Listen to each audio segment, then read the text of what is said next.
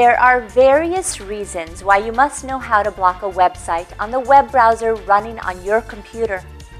One such reason being that you may have been targeted by hackers and spammers who may use adware and pop-ups to attack your computer and hamper its functioning. Other reasons may be to prevent your children and other users from accessing harmful content on the websites. If you want to block websites in Mozilla Firefox 3.5 in Windows XP, then follow me through these quick and easy steps. Open Mozilla Firefox 3.5.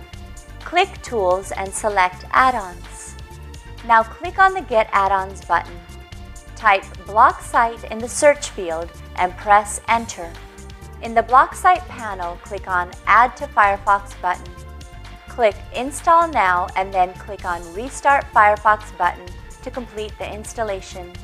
Firefox will restart and you need to go to Tools and select Add-ons.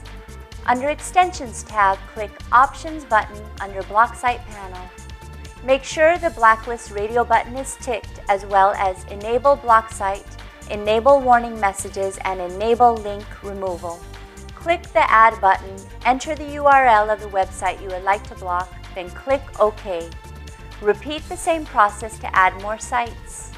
Once the list of blocked sites is complete, click on OK. Close the window and restart Firefox. Congratulations! You have successfully blocked websites in Mozilla Firefox 3.5 in Windows XP.